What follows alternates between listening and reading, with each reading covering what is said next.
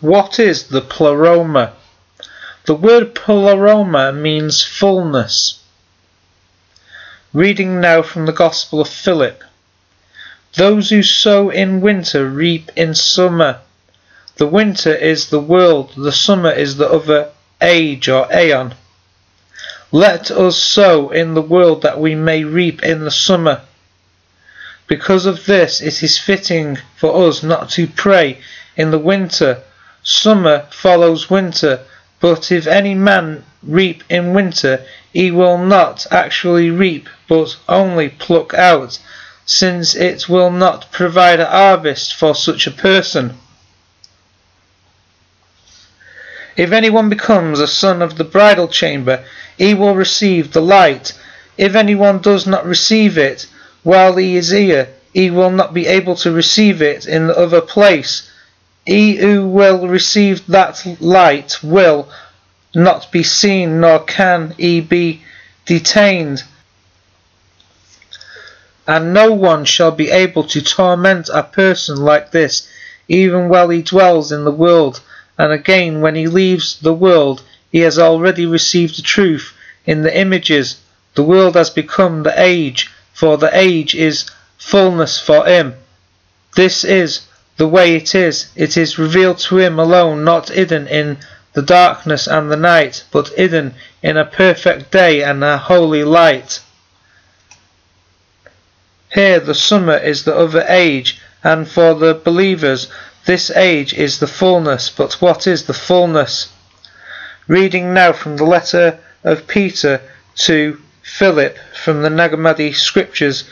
Concerning the fullness, it is I, said Jesus. I was sent down in the body for the seed that had fallen away, and I came down to their mortal model, but they did not recognize me, thinking I was a mortal. I spoke with the one who is mine, and the one who is mine listened to me, just as you also have listened to me today. And I gave him authority to enter into the inheritance of his fatherhood. And I took him, since he was deficiency, he became fullness. So the implication here seems to be that those who listen to the word of Christ and are his own will also obtain the joy and fullness of the divine. Like Christ, they will become fullness. So this is what is taught in the Bible as well. John chapter 1 and verse 16. For we have all received from out of his fullness, even grace upon grace. Ephesians chapter 1 and verse 22. He also subjected all things under his feet, and made him head over all things to the church, which is his body, the fullness of him who fills up all things in all. Ephesians chapter 3 verse 19. And to know the love of the Christ, which surpasses knowledge, that you may be filled with all the fullness of the deity. So quite clearly there the Bible teaches in Ephesians chapter 3 and verse 19 that we shall have all the fullness of God, just as Christ has. That you may be filled with all the fullness of the deity, or all the fullness of God. Ephesians chapter 4 and verse 13. Until we all attain to the oneness in the faith and in the accurate knowledge of the Son of God, to a full-grown man, to the measure of the stature that belongs to the fullness of the Christ. Colossians chapter 1 and verse 19. For it pleased the Father that all fullness to dwell in him. Colossians chapter 2 and verse 9. Because it is in him that all the fullness of the divine nature dwells bodily. The fullness belongs to the Father. He has shared it with Jesus and us. Since Jesus is dwelling within us, it is reasonable to assume that the fullness is to be found within us as well. This will take place in two stages. The first is to manifest Jesus' character, which we call the Christ consciousness, and the second stage takes place in the summer, which we call the other age, or the age to come. Ephesians chapter 3 and verse 19, and to know the love of the Christ which surpasses knowledge, that you may be filled with all the fullness of the deity. We, like Jesus, are to be filled with God's fullness. 2 Peter chapter 1 and verse 4, through these things he has freely given us the precious and very grand promises, that through these you may become sharers in the divine nature, having escaped from the corruption that is in the world through lust.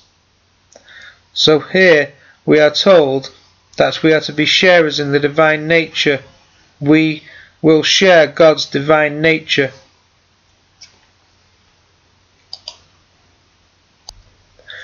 Ephesians chapter 2 and verse 14, he called you to this through the good news we declare, so that you may acquire the glory of our Lord Jesus Christ.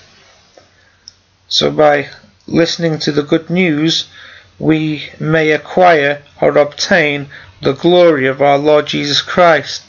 Basically, this is saying we shall share Jesus' glory.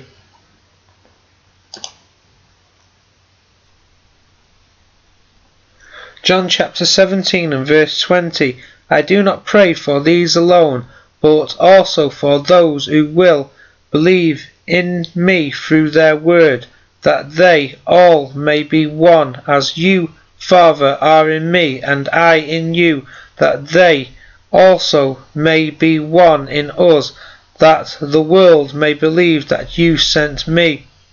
And the glory which you gave me I have given them, that they may be one, just as we are one, I in them and you in me, that they may be made perfect in one, and that the world may know that you have sent me, and have loved them as you have loved me. We are to be made perfect in one, Christ in us and the Father in Christ. In the age to come we shall be one with God by sharing his divine nature and being filled with his fullness. It is not one God in three gods and three gods in one God, but one deity in a countless multitude, revealed in the memorial name and given an account of in the mystery of godliness. One in many and many in one, one deity who is all in all.